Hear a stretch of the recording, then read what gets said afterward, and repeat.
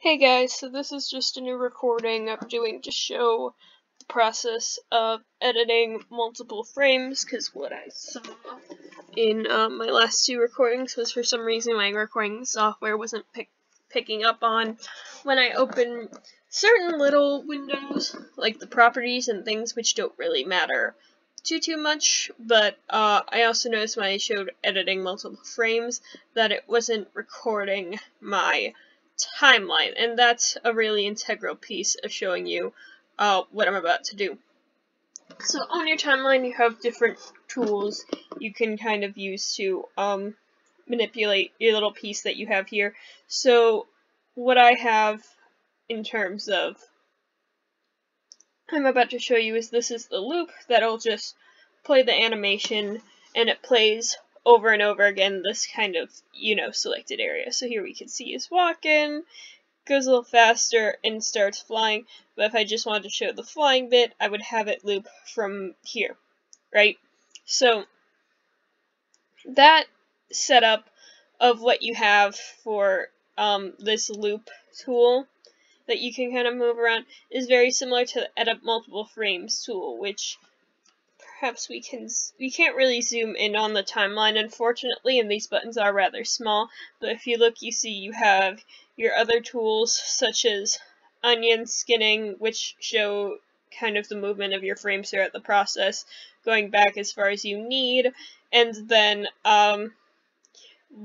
right down from there you have this tool. Let me turn onion skinning off for that. It's probably helpful.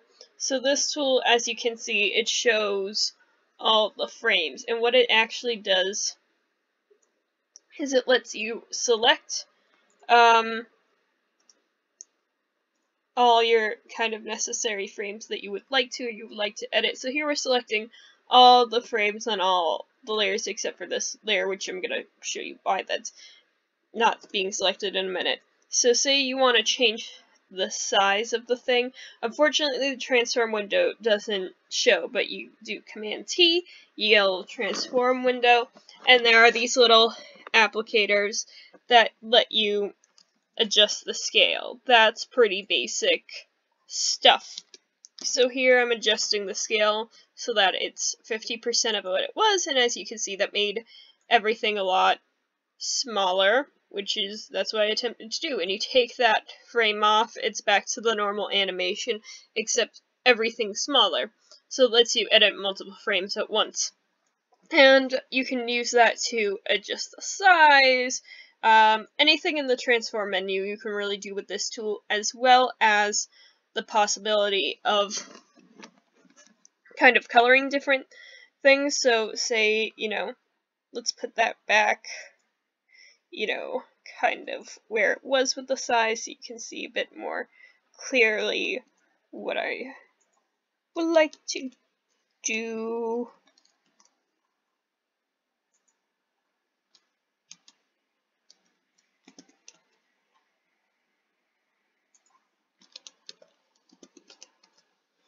Alright, so we have our mantis, and now he's back to like a pretty normal size. As you can see, his wings are pink. They aren't normally that color in most mantises, but it was the color that I used to kind of display certain changes that you can also do with this tool. So here we've kind of got the selection tool in our timeline of editing multiple keyframes, which is right here, this button that's around all our frames that have the wings. So now all the wings are selected, and say, I want it to not be necessarily that pink color, but, we could make it blue or purple or whatever. Let's do kind of this blue color, and then I have them a bit transparent because they are wings. You can affect transparency by adjusting the alpha so it's a little transparent, and then just remove that tool and you have the nice animation. It's still preserved, it's still doing everything it needs to do, just the size is different, as well as you can use this tool to recolor things pretty easily. And another way I demonstrate this comes in handy with the project is I just have this little funky layer that's like a couple frames. It's just this oval moving around. It's pretty simple, but here I have, line art that was done with this nice, just the vector kind of line tool here, and that's a shape that I then filled in using just, the paint bucket, and it's kind of this green color, it's moving around. So, if you want to just recolor those frames, it comes in handy with a lot of the assets, because a lot of the assets will be these similar closed shapes, and sometimes you may need to recolor them based on what the programmer wants, or what's going on, or what have you. So we just shrink that down, and then just select all the necessary frames on this layer. Thing about this tool is getting the timeline to work exactly how you want, and select everything is a bit of a pain, but if it doesn't select everything, you can then just use the selection tool, and then we can use it to fill it, I guess, that transparent blue or whatever that we just had. So now you can see it's filled that color, and even if something is not filled, which I'm going to show you, right here.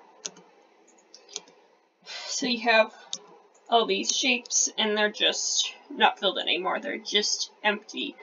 Doing the fill tool when you have it on the editing multiple frames isn't necessarily going to let you fill them all at once if there's no previous color in them, because when everything in the frame is selected, it does select the color all the time as well, so that just makes it easier to recolor. But if it's not colored at all and it's just empty, you can color it in this mode, but it won't color in that same way I just demonstrated with when something's already colored. So it's a bit more easier for recoloring as opposed to coloring. However, if you just are coloring things like assets, this could be a little helpful, but really when you're doing, like, say you want to color the walk animation and the shirt, pants, skin, etc. are going to be like different colors, it's going to be showing all the frames at once, and coloring things in this mode might be a bit chaotic,